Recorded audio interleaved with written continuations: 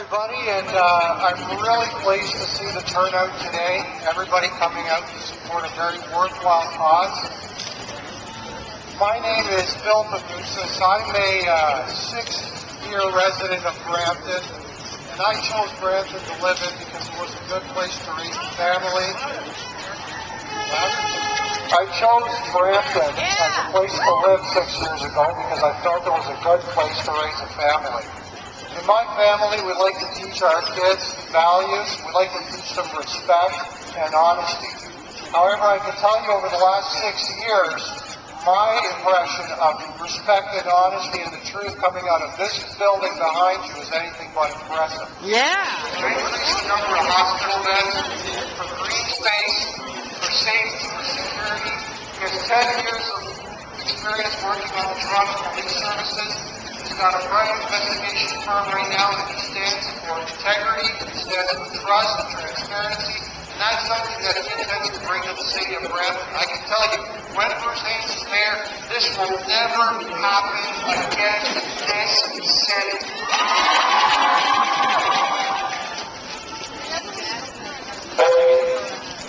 As you can see, these aren't villains, they're not punks, they're not people that went out looking for trouble. These are just average Bramptonians whose rights have been violated. Their homes have been trespassed upon by city workers without party.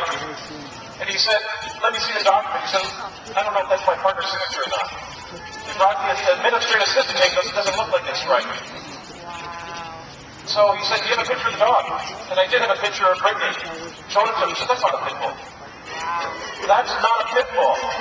This is coming from the clinic that the city is relying on to either start a weird investigation, send these employees home for a little holiday. Until you get it right. So this falls to the office of the mayor. That's the soft person here. This is the person, one phone call to the Ontario College of Veterinary. Say, send me out a reliable vet. I need to make a trip. All you have to do is just go over to this animal clinic and say, take a look at these two dogs. Are they pit bulls? No, they're not, ma'am. Great. Please release these dogs to their families. I got to go do some things. How many of you out there are dog owners that have mixed breed dogs? There's a lot of you out there. How many of you can actually prove the parentage of those animals? Not too many of us. Not too many of us. These are the dogs that are at risk. Not your purebreds right now, but your mixed dogs. And there's a lot of them out there. I have a purebred husky, cheese next. I have Tina's next. They're all right. That's right. Where's the stop? Where's it at? So let's make some noise while we're here. Make this a great deal. How do you feel? Sweetie?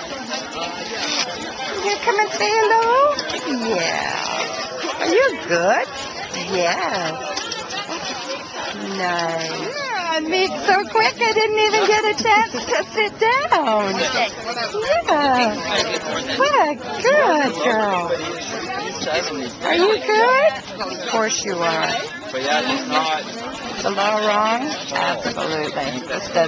This is not necessary with good dogs. I'm sorry.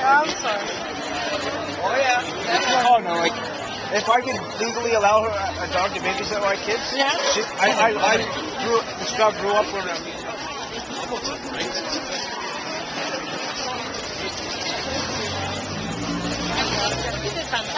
Thank you. Aw, that's priceless. Thank you. Thank you. And I just make sure I get a good...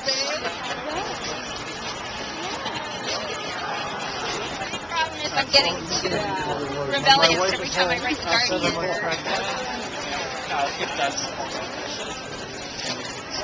Good dogs have to die. City of Brampton, hear our cry.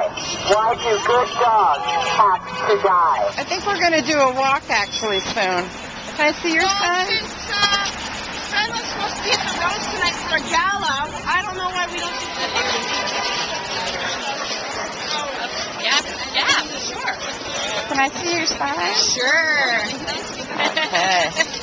Daniel made it on the car. You guys don't look like criminals. I know. I know, eh? Criminals, though. What's now? We're white trash. Yeah, we're white trash and we're criminals.